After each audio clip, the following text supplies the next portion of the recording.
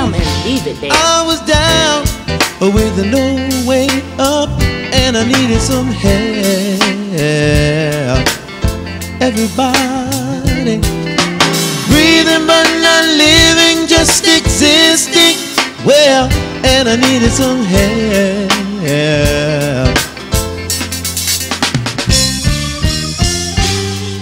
Somebody told me that Jesus will set you free. I tried it for myself, and now I know what He did for me. How can I say thanks for the things you have done for me? Things so undeserved, yet you proved to show your love for me. Voices of a million angels cannot express my gratitude. All that I am and I ever hope to be, I owe it all to you. How can I say thanks for the things you have done for me? Things so undeserved, yet you proved to show your love for me. With the voices of a million angels, I cannot express my gratitude. All that I am and I ever hope to be, I owe it all to you. To God be the glory. To God be the glory. To God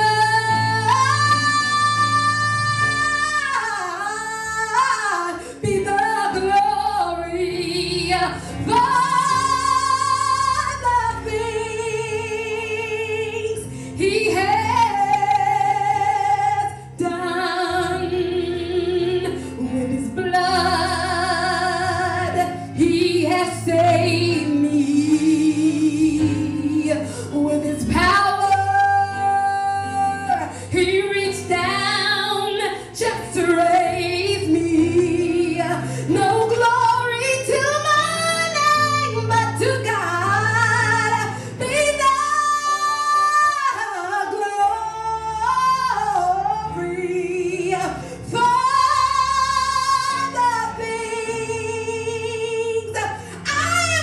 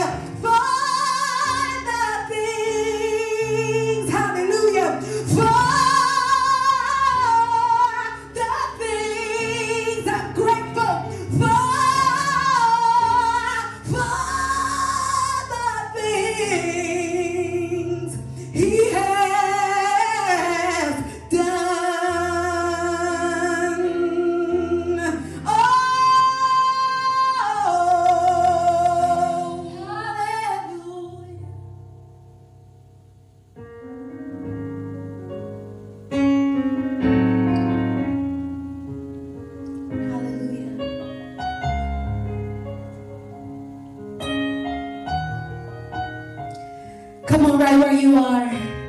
Just raise up a worship where you stand now and declare that Jesus Christ is Lord. Hallelujah. Lord of all, Lord of everything, Lord of my house, Lord of my money, Lord of my family. Hallelujah. He's won the victory just for you.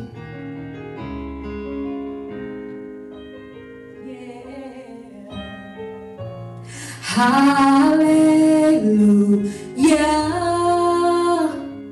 You have won the victory.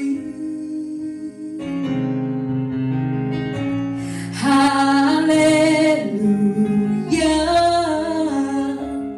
You have won it all for me. Death could not hold you down. You are the risen King, seated in majesty. Yeah.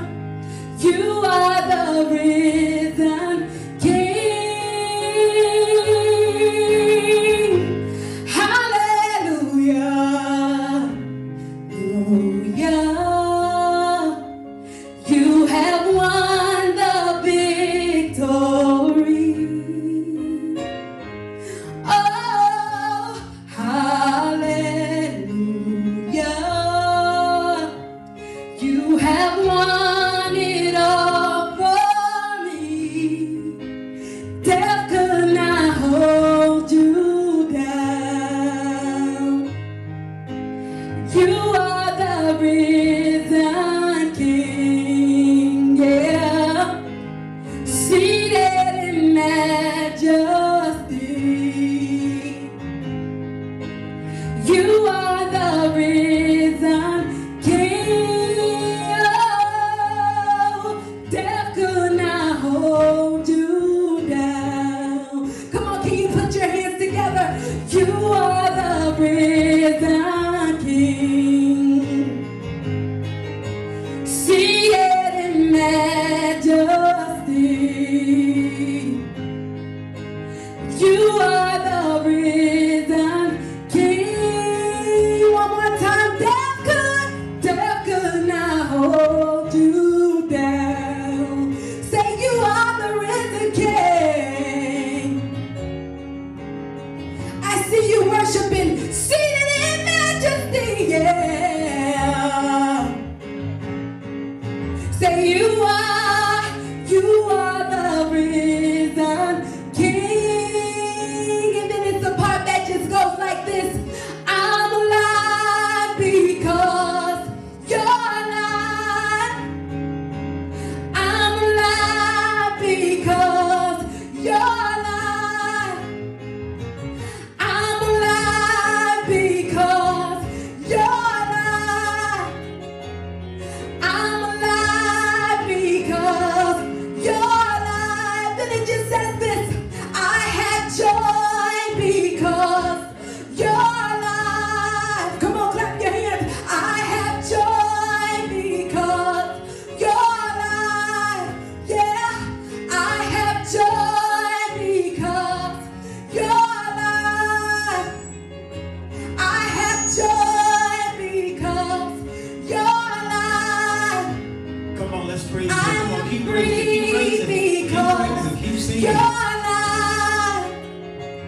I am free because you're alive. Take it down a little bit, keep singing. I am free because Good morning, Shiloh.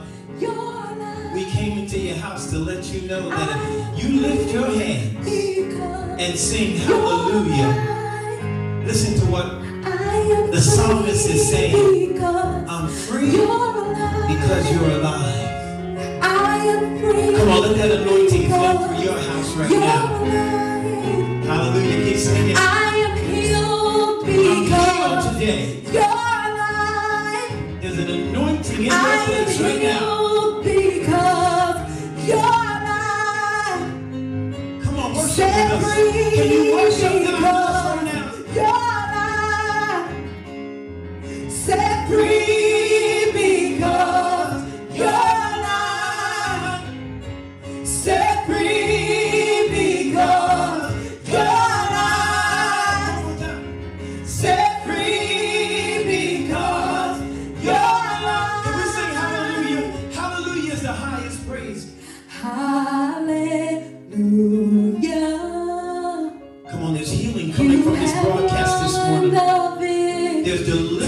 coming from this broadcast this morning. Hallelujah. He's so worthy. You have won it all for me. Death could not hold you down. Couldn't keep him down. You are the risen King, seated in majesty.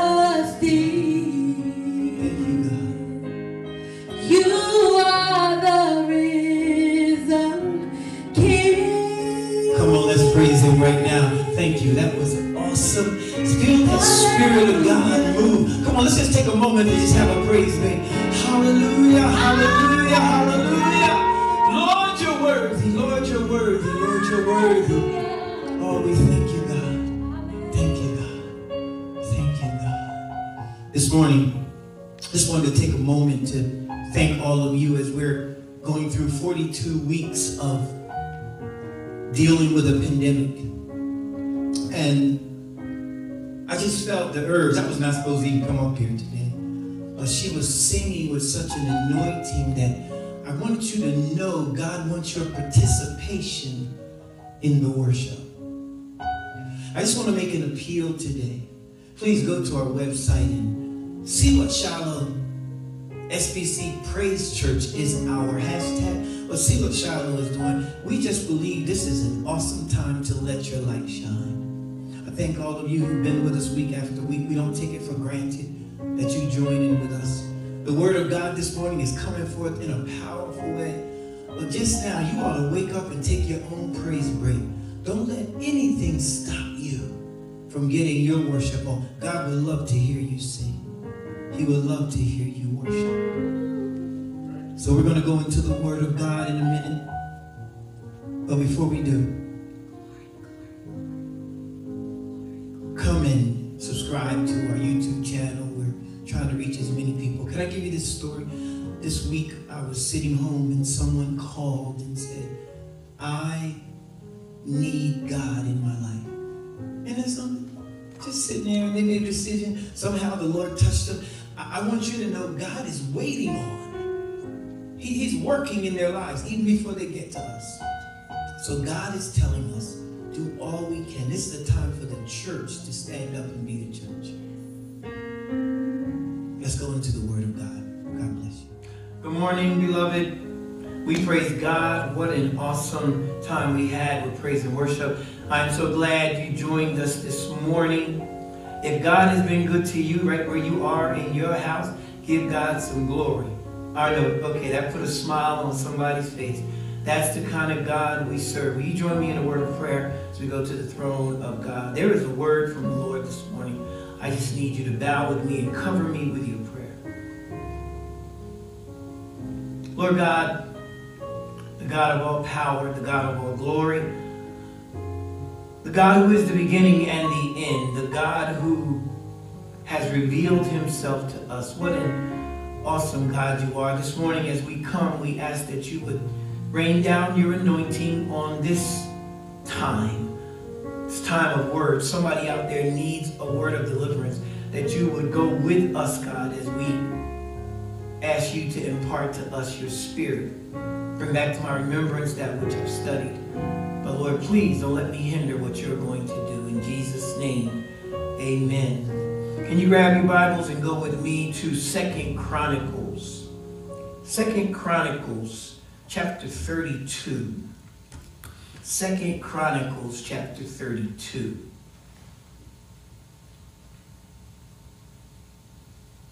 Very familiar passage to some, but there is some new, fresh anointing in there for others.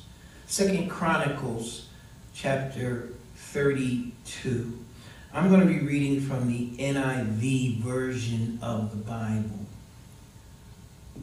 After all that Hezekiah had so faithfully done, Sennacherib, king of Assyria, came and invaded Judah. He laid siege to the fortified cities, thinking to conquer them for himself, When Hezekiah saw that Sennacherib had come and that he had intended to wage war against Jerusalem, he consulted with his officials and military staff about blocking off the water from the springs outside of the city. And they helped him.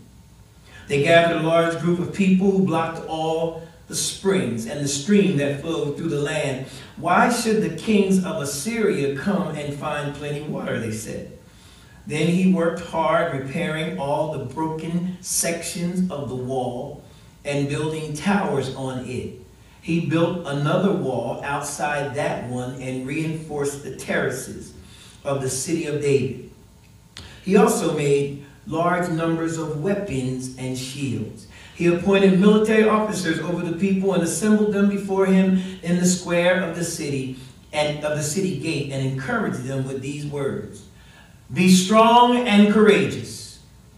Do not be afraid or discouraged because of the king of Assyria and the vast army with him, for there is a greater power with us than with him. With him is only the arm of flesh, but with us is the Lord our God to help us and to fight our battles.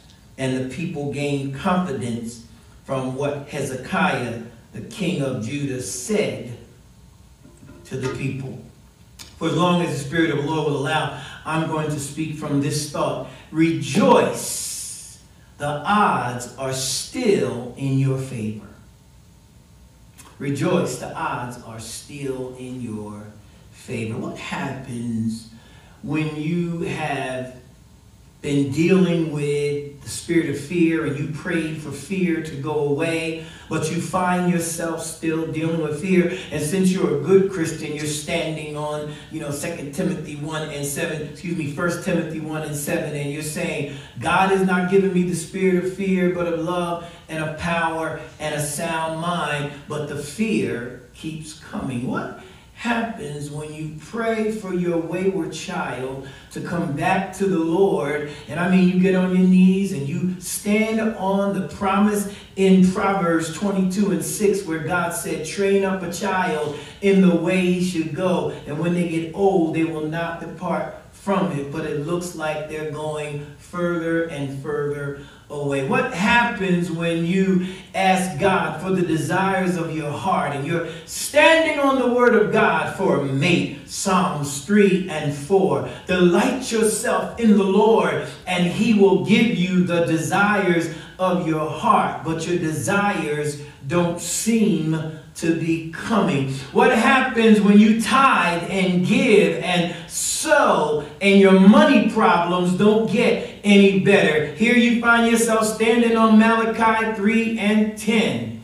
If you bring all the tithes into my house, said the Lord, and prove me, make sure there's meat in my house, see if I won't open the windows of heaven and pour you out a blessing that you won't have room to receive. What happened? You haven't gotten your blessing. As a matter of fact, you're still waiting on a window to open up to pay your bills. What happened? This is not a trick question. This is not a quiz. In reality, I don't even want you to answer, because the average Christian out there understands that the only answer to all of those scenarios is that we have to keep holding on. Isn't that right? We just hold on and press on. But this is not one of those let's hold on messages. This is a message that said there's some things you need to understand before you go further. It's not just about holding on. It's understanding what's going on. See, the average Christian, when they go through those situations that I just named, most of them feel like giving up. Be honest. Most of them feel like something's wrong with me. Most of them feel like, look like God is not being fair. Sometimes they say, why is God allowing this to come to me? Now, I just told you that we know there's no answer but to hold on. But we sure get ourselves in this situation where we just don't understand why all of this is coming. And the reason that we find the church in the mess that it's in, we find saints who understand that there are going to be these periods, these times. The problem is most of the preaching out there is a preaching that starts with the problem and then quickly goes to the outcome, but focuses nothing on the middle. What I'm saying is that a lot of the preaching that we are feeding people out there now tells them there's a problem, God's going to solve it, and they get to the point that's all they believe. Nobody tells them to focus on the fact that you still have to deal with the stuff that's going to happen to you while you're waiting.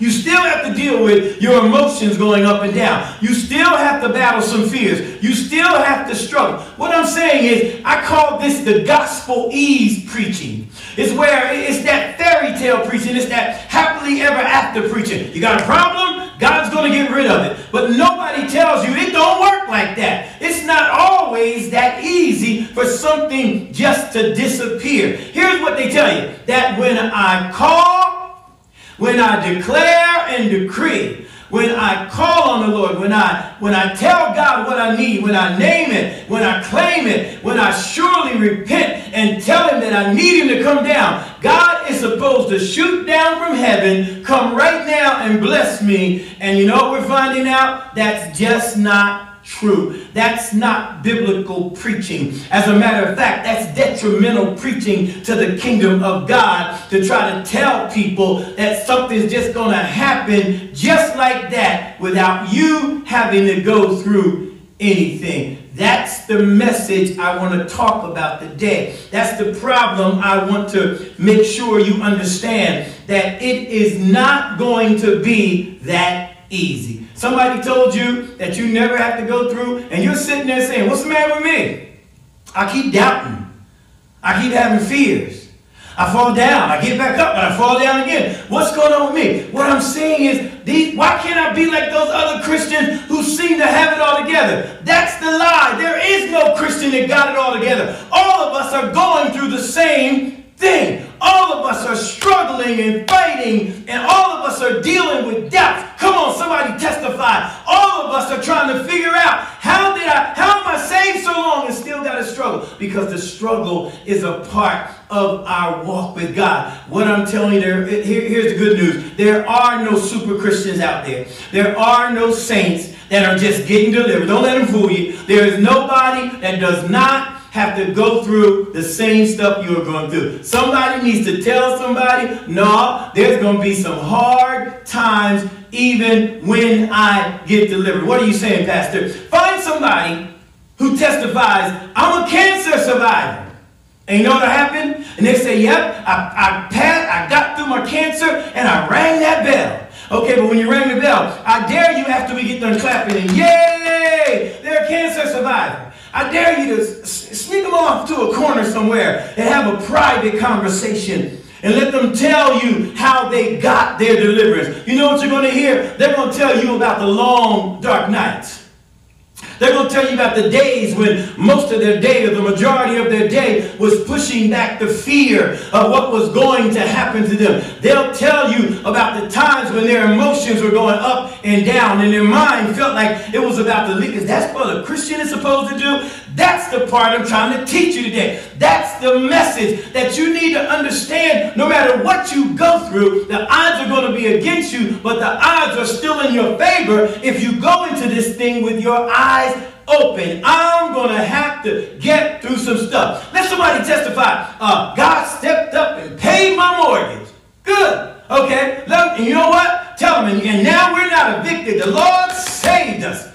But pull them aside and ask them, well, how'd you get there? And they tell you about the days when they were struggling, wondering, is there still going to be a roof over our head? Or the fear that shot through their heart every time the phone rang. Or they were worried about what was going to happen tomorrow. Don't let anybody fool you. Here is the shout. Everything you go through, the odds are going to be against you. They're going to be overwhelming. You can't look at the odds, but you also can't look at some snap, crackling, pop kind of Christians. That is fake news gospel. That is alternative facts gospel. That's fairy tale gospel. The reality is you're going to have to stand up. Listen to me, somebody. Fight back. God brought you here so you can hear this. None of us are sitting there where we're so we made it so far that we don't have to stand up and fight through everything that we need from God. Fake preachers will tell you Shadrach, Meshach, and Abednego went to the fiery furnace. The fourth man showed up. They weren't burned. Their clothes didn't even smell like smoke. All of those are good, but can you please tell me what was their mindset when they went in that fire? I'm in the fire now. I need to know, did they think maybe I should bow? Or did they attempt? Look, I know the Bible doesn't tell us that because we want to focus on all the other stuff. We want to treat biblical characters and those who've been delivered as if they were some robots and puppets. No, they had emotions and feelings just like us. Here is the good news. I'll say it again. I'm going straight to this text. The good news is that, yes, the odds are going to be against you. Every time you go to get delivered from something, it's going to be overwhelming. But don't worry. Rejoice because the odds are still in your favor. Because God is on your side. Rejoice because the odds are still in your favor. But I want you to rejoice and know, even though the odds are in my favor, I'm still going to have some up and down days. Anybody getting something out of this? I'm still going to have some struggling nights. I might shout today and cry tonight and have to hold on to a scripture. That's the reality of understanding. The odds may be against me, but I can rejoice because the odds are still in my favor. Go back to what I opened up with, the fear. So say you're walking around and fear still has you after you prayed fear away. You don't have to worry because 1 John 4:4 tells us that even though the fear is there, greater is he that's in me than he that's in the world. The odds are always in my favor. Say you prayed for that desire and prayed for that wayward child, and the wayward child seems to be getting worse. Don't worry about it. All you have to do is understand Romans 8:31. If God be for us, who can be against us? All you have to understand when you pray for that desire of the heart, look like those desires aren't coming. All you have to remember that with man, things are impossible, but with God, all things are possible. All I'm telling you is when you have to stand and worry about paying your bills and your money, please hear me, you need to make sure you understand 1 John 5:4. That which is born of God overcomes the world. We are overcomers. Somebody needs to rejoice, but somebody needs to tell somebody, I didn't get through this thing easy, but I sure learned how to shout and give God glory for the things that I've been through. Here is our example today. Hezekiah. In this text, he gives us principles to understand that no matter how many odds are against us, and no matter how bad it looks, it's going to look bad. No matter how bad it sounds, it's going to sound bad. No matter how bad it is, it's going to be bad. But as long as I got God on my side, the odds are still in my favor. Somebody need to take a praise break right there and just understand that you came to understand, yeah, things look bad, the pressure is happening, but the odds are still in your favor. Hezekiah faced an overwhelming situation. Can you go with me to Hezekiah and understand something? This is one of the most devastating attacks we find scripturally on someone who was living for the Lord. And we find out that Hezekiah found himself under attack. Have you ever been under attack? Hezekiah found himself under attack. And the attack was coming relentlessly. And he was the one serving God. I'm going to lift up three things off of this text. You know, I like to tell you where I'm going. Everybody preaches the way they need to preach. But my homiletics tell me, I'm going to tell you where I'm going so you know when I get there. First thing I want you to know, if you're going to stand through those times when the odds are overwhelming you, but you know that the odds are still in your favor, you got to keep believing, but keep on working. Keep believing, but keep on working. If you're going to stand when the odds are against you and you know the odds are still in your favor, you have to keep trusting, but watch out for the tricks of the enemy. Watch out for the deceptions, the tricks that will come along. So you got to keep on believing, but keep working. You got to keep on trusting, but watch out for the tricks. And you got to keep on praying and praising and look for God's providence in your life. Look for his providence. Let's talk about it. The book of 1st and 2nd Chronicles. In reality, they are one book. In our Bible, they are divided. There are two books, but they were really one book in the original canonization. So they put the books together, and we have 1st and 2nd Chronicles. 1st and 2nd Chronicles follow 1st and 2nd Samuel and 1st and 2nd Kings, and repeats a lot of the information in both of those books. But the difference is, you got to understand there's a different slant. Chronicles is a book that still tries to focus on the hope of the Messiah coming, and Chronicle focuses on how God is utilizing, and it deals with genealogy to show that the Messiah is coming through the lineage of David. So 1st Chronicles is a lot about David, and 2nd Chronicles about Solomon, and then we have 2nd Chronicles, which talks about the kings of the southern kingdom, Judah and Jerusalem, not the northern kings, because he's trying to concentrate on the lineage of David. That when you look at all that genealogy, you think it doesn't mean anything, but what it's saying to you is God keeps his promises, because it can show you how God never misses. He has everything laid out. Oh, I wish I could stop there. God has everything laid out for you. And if you look at it, you've heard this, because what the 2nd Kings starts out with is all of those kings who were disobedient and obedient, and we found out that the majority of them were disobedient, and because of their disobedience they fell, but when they were obedient, they were okay. Right now, you need to understand it is the same way today. Some of us want deliverance, but don't want to be obedient. What I'm telling you is, you can't sit there and wonder why my deliverance hasn't come when I won't line my life up to be obedient to God. Hear me? You can't sit around and be out of sync with God's word and think deliverance is going to continue to come in your life. No, what Chronicles is telling us, that there's a balance from God, that he blesses obedience. He blesses obedience. You want to know what you got to do? You got to make sure you invest in yourself, so that the obedience that comes will render you a blessing down the road. You can start looking for your blessing once you stand in obedience. I don't know what it is. I don't know what may have you out of kilter this morning. I don't know why you haven't gotten your deliverance. Here's what you need to understand. Maybe it's the fact that you're serving God, but you still got pride in your heart. Maybe it's the fact that you're serving God, but you still don't love people right. Maybe there's some unforgiveness, or maybe there's some bitterness. I don't know what is blocking you, but God has not stopped the blessing. What blocks us is we're not lined up in obedience. Somebody please hear me. There's something right now in your life you are allowing that's an open door for the devil, and that sends in, or it blocks God from being able to bless you the way he needs to bless. You better watch your mouth. Praising God and talking to people any kind of way. Praising God and harboring bad feelings in your heart and not loving folks. See, the Bible says, as a matter of fact, they shall know us. They shall know we belong to him by the way we love other people. Can I prove it to you that some of us don't know what love is, especially in this divisive, divided world that we live in, this judgmental world we live in this world where we think we seem to have it all together, but we can judge other folk. Here's what I'm trying to tell you. The color of my skin, my sexual preference, my gender, my choices, my political affiliations should not be what you look at to love me.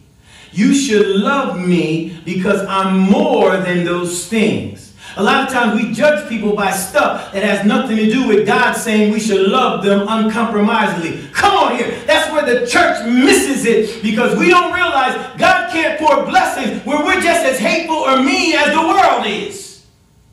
So what God is saying is, you got to love me just because I am a creature. I am a creation of God, whom God says, you love me for me. Don't love me by my choices.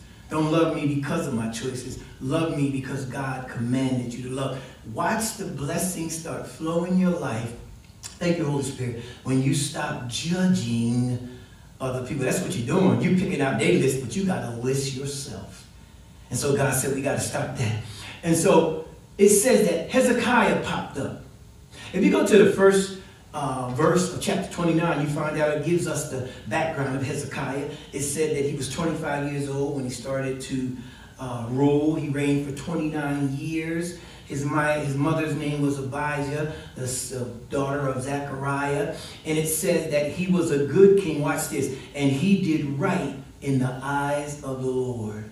That's the difference in Hezekiah and the rest of the kings. He did right in the sight of the Lord. Our first point is you got to keep working what believing. Look what it says. It says that King Sennacherib in Assyria came against them. And if you read down through verses 1 through 5, you'll find out that this scenario took place. Hezekiah didn't stop to say, woe is me. He didn't stop to wonder why God was letting this happen. He didn't stop to sit down and mumble and cry and complain. No, the Bible said Hezekiah kept doing what he was doing. If you go back to chapter 29, when he shows up, he starts a revival. He starts reviving the worship of God. He tears down the high places. He brings God's people back into alignment with God. He starts getting the priestly order back together. Read the verses 29 through 30. Before we got to chapter 32, we find out Hezekiah was doing work because he wanted to bring God and the worship of God back. And he kept on working. So here's what happened. An overwhelming situation came, but he didn't stop. He did not quit. He kept on working so he could understand what God wanted him to do. You know what Hezekiah did? If you look at the text, it tells us that the king came against Hezekiah, Sennacherib, and I believe there's a lesson there for some of us. Please, I believe that you are a magnet for the enemy to come against you when you're doing what's right. And that's a sign to you that God is getting ready to bless you. So what I need you to understand is you have to be prepared for your next battle. You're not going to be able to serve God and everything's going to go well. Quit being shocked when a battle shows up. It blows my mind that we're in a battlefield. We're fighting to serve God. We know that this world is not our home. And we get so stuck and so messed up when a battle comes. You have to be ready for your next battle. Some people tell you don't take it personal. I take it personal when the enemy attacks because it's me. He's trying to slow down what I'm supposed to do for God, and I don't have a whole lot of time to do it. So I make sure the enemy knows that I'm going to get back to doing what God said. But you need to understand you got to get ready for your battle. What do you mean, Pastor? Don't listen to these preachers telling you nothing's supposed to happen to you and you're not supposed to go through. Listen to me. God would never have put in the Bible, I will keep him in perfect peace whose mind is stayed on me, if you weren't going to have a challenge with your peace. God would have never put in the Bible that when you lay down, don't be afraid because your sleep will be sweet if you weren't going to have a problem with your sleeping. We get all upset with sleeplessness and don't have no peace. And all God is saying is just be ready for your battle. The battle is coming. So what do I have to do? Hezekiah did 4 things that will bless you. He did 4 things that takes us into what he did. And if you look at, as soon as the king showed up, he said, I don't know why God would show up now. I'm doing the best I can. He stopped and said, well, let me get prepared. He started fortifying. So he was doing what he was doing. Don't miss this. But he started fortifying his life against what the enemy was doing. You got to make sure that whatever attack comes against you, that's the attack that you prepare yourself for. I just said something. Many of us want to walk around with this general kind of worship to God, get in trouble, and then holler out some stuff. God said, no, be more specific. Go back in your life and fix up the stuff that's being messed up. Look what he did. First of all, Hezekiah said, let's cut off the springs of water. Let's block them off so that all the water is in the city. But when the vast army of Assyrians come, they will have no water because the water is our weakness. Hallelujah. The water is a weakness. So the first thing I got to do is fortify my weaknesses. If you know there's a weak area in your life, that's the area that you need to learn how to fortify because our weakness is where the devil attacks. And don't tell me you don't have a weakness because all of us have a weakness. Watch Samson. Samson fell because the enemy knew that his weakness was lust and pretty women. So what they do? They threw Delilah at him. What am I telling you? That you need to understand that if you know there's a weak area in your life, That's the area you got to fortify to stop the attack that's coming now. I can't say this like I want to. You can't just run around each Sunday worshiping and each day praying and act like you don't know you left a door open. Close it. Close the door of pornography. Close the door of nastiness. Talking any kind of way to people. Close the door of not serving God or giving God what he needs. God gives you everything and you don't tithe back. Close the door that makes a weakness in your life. And learn the attack that's happening. I'm not going to be able to stand because my weak area is the area where the attack is going to come from. All I'm saying is we all have to worry about our weaknesses. Not only did he firm up the weak areas, I like this. Hezekiah said, what you need to do is get all the folk together after we take the water down. And he said, I'm going to strengthen myself. And the text said he strengthened himself in the Lord. Very important. Most of your battles are going to be fought alone. It's good to be around people and get consolation and, be consoled by other folk. But do you know that you're going to have to learn some self-control when you're alone? You're going to have to learn how to get your own self up for the fight. David encouraged himself in the Lord. You got to find ways when the enemy attacks to be on top of your game. You know what he did? It said he strengthened the walls. Then he built an outer wall, strengthened the outer wall, and put another wall up. The word of God will strengthen the walls where the enemy is attacking. Man, put some more word on it.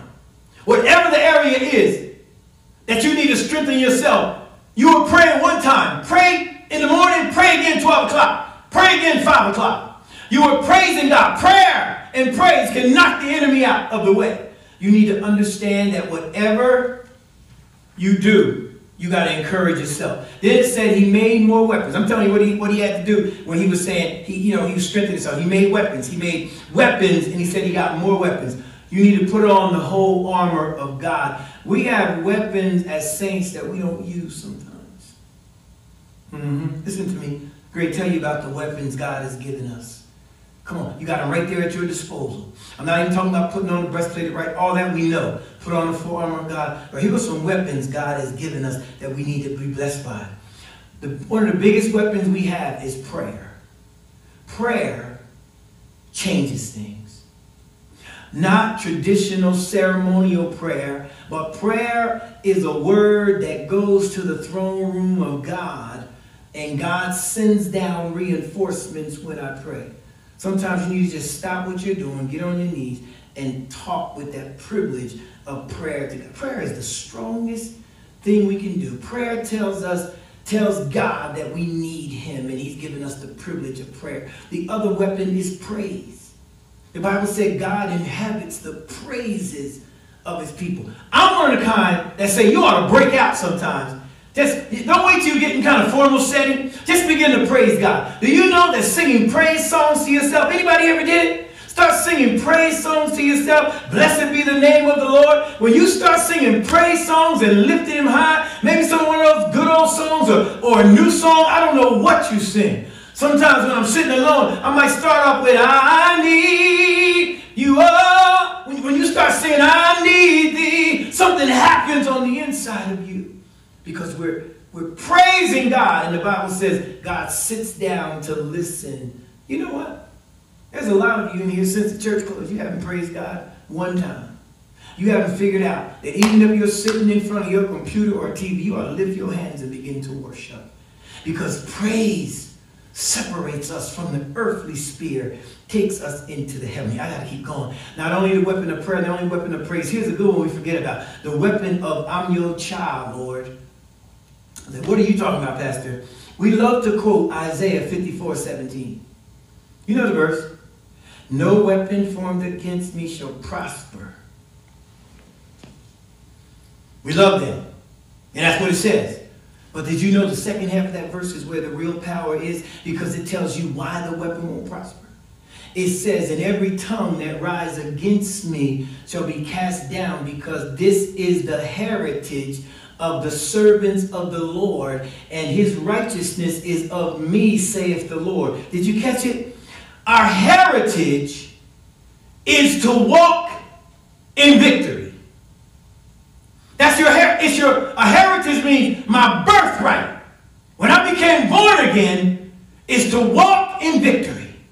So you need to know that I have a right to victory. You have a right. It's your birthright to be delivered. Because God said the righteousness, that means his power, is of him. And the last weapon, of course, we know is the name of Jesus. So what did Hezekiah do? Why do we need to work and believe? Here's why. Because there's a God part and an our part. Follow me. The God part. To every deliverance, there's a God part and a your part. Maybe somebody hasn't been delivered because you haven't been doing your part. God always does his part. Make it scriptural. Let me tell you what I'm talking about. If you look at every miracle in the Bible, you'll never find a miracle because God has said, I don't know why, he chooses to have us a part of our deliverance. He doesn't need us, but he puts us in our deliverance. Check the Bible. When God went to raise Lazarus from the dead, he told them, before he went there, roll the stone away. Now, God had no power. He could have rolled that stone away himself. Why? He needs us to participate in our miracle. Remember when he spit in the blind man's eyes? And the Bible tells us that he told the man, look, he spit in his eyes. He could have touched him and said, you're healed. He said, go wash in the pool of Shiloh. Why did God do that? Because God wants us to participate. The woman with the issue of blood, she had to touch the hem of his garment. I believe God could have healed her before he knew she was in the crowd, before she even got close. But he said, you got to touch the hem of my garment. Every miracle in the Bible, everything, God chooses to have us to be a part of the deliverance of what's going on. I love that because there's a God part and an our part. And not only is there a God part and our part, here's the part you need to understand, and I'm going to quickly go to the second point. You need to understand that you have to have confidence in your confidence about God. All right, Pastor, that sounds tongue-tied. I'm going to clean up for you. You need to have confidence in your confidence about being able to get a prayer through to God. You can't depend on the preacher you watch or who you got to have confidence fact that I am close enough to God to get a prayer through. Here's what Hezekiah said. You got to have confidence because Hezekiah had to have revival because God's people weren't close to God anymore. Sounds kind of oxymoronic, but you can be God's child, but maybe you spent the first 6 days of this week not worshiping God. You turn something on because it's Sunday. I know. So you're not really close to God. So when the enemy strikes, you don't have confidence that you can handle it because you haven't prayed enough. You haven't been with God enough. You haven't been close enough to God. So you don't know what is going to happen. So you don't have confidence. So you got to keep working so you can get close enough to God to have confidence in God. There's a story that and all of us can fall off. We got to make sure we are there. Now, there's some days, come on, tell the truth, I'm closer than I am other days. There's a story of a young girl who went to join the church after a dark life of debaucherous living. She did all kinds of stuff. Some of the stuff y'all did. Excuse me, we did. And she found herself coming, and the deacon was letting her in church, filling out the information, said, well, have you committed sin before you came to the Lord? Dumb question. She said, yes, I was a big old sinner.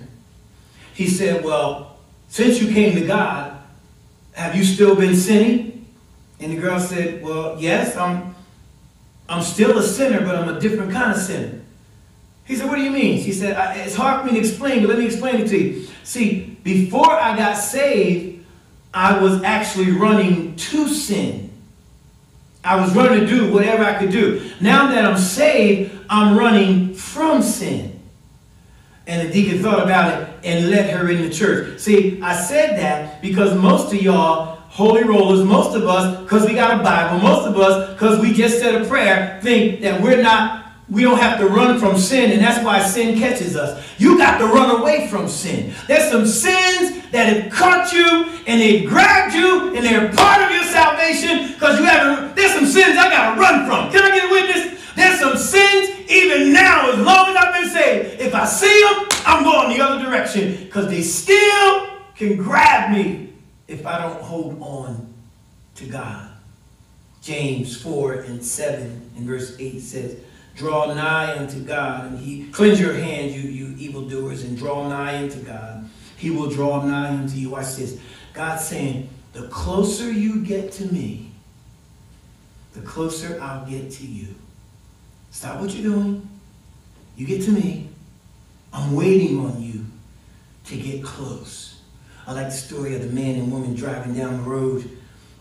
And when they were first dating, God would drive and she was hanging all over him and hugging him. And, they ride down the road. And then as they got in their relationship, they noticed that she wasn't leaning as much. She was just sitting. And then this spilled over into the time they weren't in the car. Then one day she just got upset and said, I'm just mad. We don't love like we used to. We're not as close as we used to be. And the husband looked over her from his same driving position and said, I'm still in the same position I was in. You just moved away. That's what God says. God said, I'm still here. I've been waiting on you. If you go to your secret closet, I'm still standing in your closet waiting on you. All you got to do is make some time for me. And then he said, not only is there, keep on watching, he said, keep trusting, but watch out for tricks. He appointed military officers. Look at verse 6. Appointed military officers. Come on, stay with me in the text. He appointed military officers. And it says, then he encouraged the people, telling them, don't worry. Here's the core of our text. That he that is with us is more than he that is with them. With them is the arm of flesh. With us is the anointing of God. What's good about that is, I don't think any of you doubt that. That's not our problem today. I could spend time on telling you, encourage about the faith and having faith in God. I don't think that's your problem because most of you believe that God is able. Let me prove it to you. If I were to say to you, is God stronger than sickness? You would say yes. Is God stronger than poverty? You would say yes. Can God help you out on your job? You would say yes. Is God greater than the storm you're going through? You would say yes. The problem is not whether you believe God. The problem is being able to hold on, like I told you earlier, to know that the odds are against me and things keep getting worse, but I still believe that the odds are in my favor because the problem is you got to be able to handle the tricks. There it is. You trust him, but you get tricked. Ooh, watch it. Sennacherib sent one of his servants after they had sieged and put a big army in front of Jerusalem. And then he sent one of his servants to shout up. Here's what he did. He started shouting, who's going to save you? Can I back up for a minute? The devil doesn't come himself because the devil's not omniscient. So he sends demonic forces against you as soon as you take a stand. So here you are standing, and the enemy comes with intimidation. The first thing he said, if you look at those verses, he said, let me tell you something. Don't listen to Hezekiah. Who's this God going to deliver you? Other gods, other nations thought their gods could do it. Hezekiah tore down the high places, trying to make you worship with God. Now watch this. Here's what the devil was doing. I got to make you see this. He told him high places in the Bible were when Jerusalem and the children of Israel were in disarray, they would just go up to the places where other nations served their foreign gods and build an altar to God and then worship God any kind of way they wanted to. Hezekiah said, no, tear down those high places, come back and worship God like he said in the covenant. So what the devil does is twist that around. You've been serving God good enough. This God is not going to deliver you. So he tries to intimidate you. Next thing he said to him was, hey, now if you believe, as some of these other nations, he tries to tell you from intimidation to elimination. You better give in. If he can't intimidate you, he'll try to get you to eliminate God altogether. He'll say, wait a minute, it's crazy for you to think God's going to deliver you. He didn't deliver somebody else. Other folk died of cancer. Other folk got put out their house. Other folks' children died. He'll just tell you whatever you're standing on. He'll tell you, get God out the picture. Start scrambling for yourself. And we're dumb enough to fall for the trick to think we can make it without God. He does intimidation and elimination. And I like this one. Lastly, when he got you, he starts mocking God. It said they start speaking in Jewish tongue, saying, hey! And they start telling him, if your God was so great, why did he let you get in that situation? It's not your trust that's the problem. It's you falling for the tricks when it's time to stand. When you don't know there's going to be dark days and you're willing to know, look, the odds look bad, but they're still in my favor. Let me share with you. There's one line that can put those tricks down that the devil just said. All I have to do is remember the many, many, many, many times God has shown up and delivered me. That's all I got to do. It wipes out all those tricks, because I know you got some testimonies that I don't even know about. I'm telling you, you ought to think about those testimonies. Watch this. So, there was a story I got from Chicken Soup for the Soul. True story. A young lady sent it in and changed the names because she didn't want anybody to know the names. But it emphasizes what I'm saying, why you should never, ever believe the devil over God. There was a young lady named Angela. She had a best friend named Charlotte. Well, her best friend Charlotte seemed to be depressed. As a matter of fact, she was cranky. She would get into these problems and arguments with her mother and fights with her sister. And when other friends tried to befriend her, they would snap at her. But Angela stayed by her side. And no matter what Charlotte would do, Angela wouldn't leave. And Angela was really concerned about Charlotte's dark poetry she was writing. And it seemed like that summer, when all the kids were together, other kids tried to befriend her, and they couldn't befriend her because as soon as they tried to befriend her, they snapped at her. They said it's better not to be with her. But Angela could be found sitting there with Charlotte. Well, the time came at the end of that summer when Angela had to move out of the neighborhood. So she left and went to a neighborhood across town. And so when she was in the neighborhood, that first week she was outside playing with some new friends and thought about her friend Charlotte. So when she got back to the house, her mom said, Angela, Charlotte just called. And she went to the phone to call Charlotte, but there was no answer. So she left a voicemail and said, Charlotte, this is Angela, call me back. About a half hour later, the phone rang. It was Charlotte on the phone saying, Angela, I got to tell you something. When you called me, I was in the basement with a gun to my head, and I was going to kill myself until I heard your voice. Angela flopped down to a chair. Charlotte said, let me finish telling you. When I heard your voice, I knew somebody loved me. I knew that somebody still cared about me. So I'm going to get some help because you love me. Angela hung up, ran across town, went to Charlotte's house, and they both sat on the porch crying in each other's arms. Said, Pastor, what does that have to do with how I'm going to answer the devil? Because all of us have an Angela Charlotte experience where God stepped up in the moment of our worst despair and told us that he loved us, and that's the reason we're still here. Because God, when everybody else turned their back on us, God would not. Come on, we knew that there was love that kept me and sustained me. Is there anybody here that can say there's a midnight hour I'm ashamed to tell anybody else about, but there was a time I would have given up, but God held on to me when I didn't hold on to him? Wasn't God there to love you no matter what? You know what? I got to thank a Sunday school teacher, or you better thank a parent, that they taught us the greatest truth in the world. And that is, for God so loved the world that he gave his only begotten Son. Whosoever believeth in him should not perish, but have everlasting life. That love kept us. Let me hasten to the last point. The Bible says, not only must you keep believing and working, keep trusting, watch out for the tricks. You got to keep praising and praying and watch the providence. I'm closing.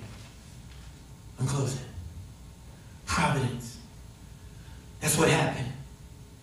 Look at the text. It says, Isaiah the prophet and King Hezekiah screamed out in prayer and praise to God.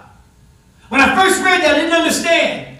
But here's what happened. The pressure of their situation got so heavy that they just went into a prayer and a praise and crying to God, saying, God, I don't know what they said, but my Holy Ghost mind tells me. They probably said, God, these folk talk about you. I'm still standing here defending you. I'm still standing here believing you're going to deliver me. And I believe that made God mad, because if you look at the text, it said God showed up. Here's what God said. You know what? Since you have been faithful, trusting me, even when you knew you were in dark times, even when it looks like, and you knew the odds were against you, you kept trusting in me and believing that if I was on your side, I was more than the world against you. Even though you had to cry, you kept on believing. Even though you had dark nights, you got up and read my word. Even though there were times you couldn't feel me, you trusted that I was still there. God says, sit back. I'll deliver you. Look at the text. The Bible said, and God sent angels to smite the Assyrians. Wiped them out. All their big talk. And when he wiped them out, he sent them to a place. King Sennacherib went back, his tail between his legs. The Bible said when he got there, you know, the devil eats his own. That the people waiting, his own relatives, slew him. And then the text says, and Hezekiah, and God delivered Hezekiah and the people, and they had peace.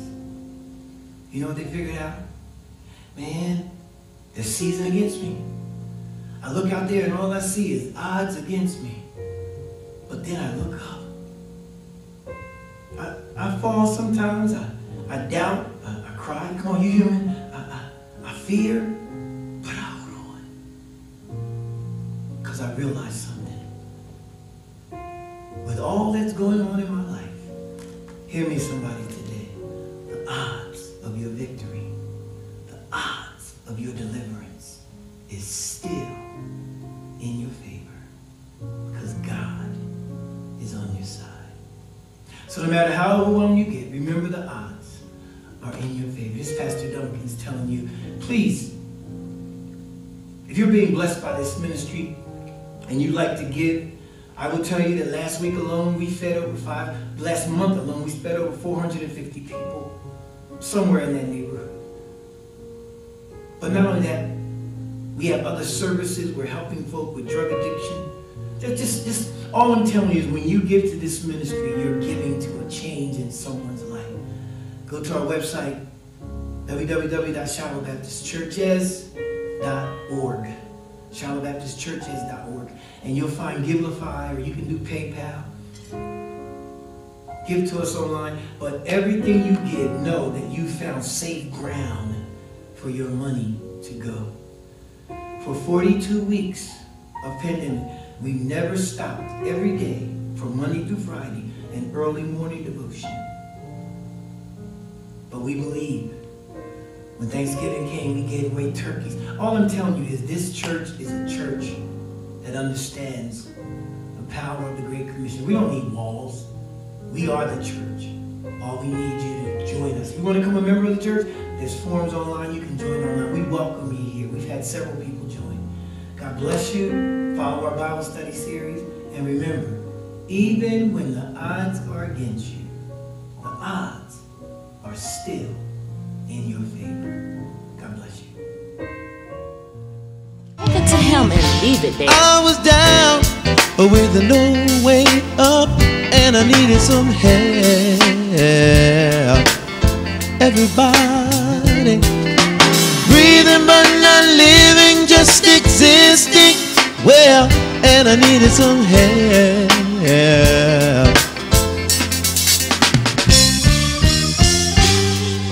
Somebody told me that Jesus will set you free.